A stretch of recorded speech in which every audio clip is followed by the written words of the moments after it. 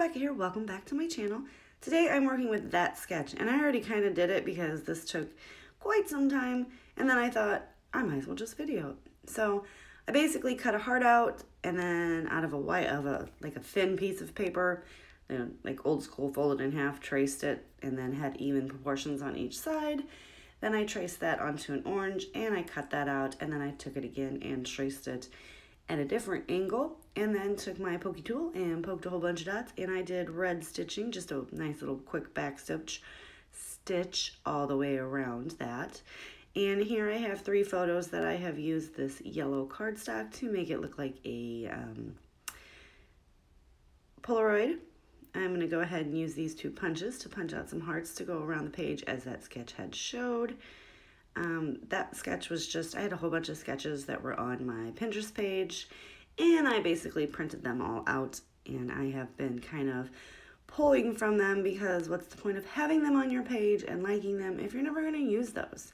So I mean, some of them I just used for kind of an inspiration, and this one I kind of followed. So I'm going to go ahead and take these hearts, and also about the 3 pictures. And right here, I decided I want to make some little fun lines. And why I stuck that down to that, did you see how hard I pressed that down? Seriously. Not a good idea. Anyway, I just take my brown Staedtler pen, and then I'm like, why did I do that? And I get a couple of little fun lines on these, and I do the small hearts as well. Anyway, those pictures were this year in October. I had been working with my rescue pit, who, you know, someone thought was disposable, right? But guess what? She's not. She's really smart because I taught her how to shake, and actually I taught her how to sit first, and that was her first trick. Learning to shake was her second trick, and now she jumps up when I ask her to jump up into my hands, like her paws in my hands, and gives me a kiss on the cheek. So she's no longer a 2-trick pony. It took me a while to get that 3rd and 4th trick out of her. But the fourth came pretty easy because she likes to give kisses. So anyway, that was me teaching her to shake, and that's her shaking. To me, that's something important. I don't know, it's a scrapbook, so later on I can look back and be like, I finally had a dog that I could train. So right here I do take these, and it takes me a minute to get these off of the page, right? Like, because I use liquid adhesive, so I couldn't just pull it up because everything was kind of slidey. So I just rolled it off my mat. And I sprinkle those around the page, and I will come back and add more in just a minute. Now, this next part here is still true to the layout, to the sketch, but this is, you know, I get kind of the element down here that they have, and then I go way off Kindle because this was looking so plain, and I was like, I need lots more, so let's just punch as many hearts as we can out of this little scrap, call that good. And then I'm going to trim up some foam tape. I'm going to go ahead and take the pin again and just make these all look fun. So I'm going to go ahead and stick this guy true to the page, or flat to the page, not true to the page. Huh? And then I'm going to take this I'm going to mark all these guys up. And I kind of do it off screen because they were sitting there, and then I realized I was off screen, so I brought you back. And then I'm just going to take a strip of the foam, and I kind of make a little cluster of them straight across, and there was only 5 hearts down there, so I put more than that. I'm going to go ahead and put my journaling right there, and it just says Be Learn to Shake, October 2020. I do try to do my little blurb of journaling in the moment, otherwise I'm not going back and journaling, guys. I'm not. Like, that's just, I know some people do. I could not. Like, I watched Nicole Jones 911, and she goes back and like journals, like she's got hundreds of layouts that needs to have journaling on it. I'd never do it. I'd just have hundreds of journalings without 100 of layouts without journaling on it. Like, couldn't do it. So right here is where I get this kind of stuck down, and I do have to move them around so you can't see that blue foam underneath it. And I'm thinking, yep, I like that. So now I'm going to go ahead and do the next couple, and I do add 3. And we're just going to trim that little guy off as well. And I do futz with it just so you cannot see the blue.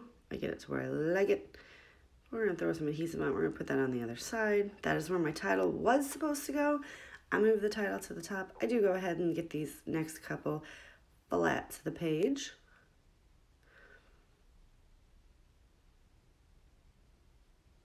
And then we're going to come in with my little sticker book and these little guys, I'm sorry, my little glitter leaves. I do pop 2 of them around the page just to add a little bit more sparkle and shine. I tried to go for a 3rd one, but it just looked like it was forced. And so I'm like, no, I just like 2, it's fine.